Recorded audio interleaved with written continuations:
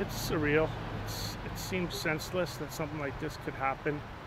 So many ways this could have been avoided, but it's nice to see that people are paying their respects. You know, I come here and visit quite often, and I've seen other people here throughout the year, not just today. So it's nice to see that everyone that perished is remembered. It's a beautiful memorial. I didn't expect what I saw. The people that are responsible for this and the upkeep of it, my hat goes off to them. They do a wonderful job.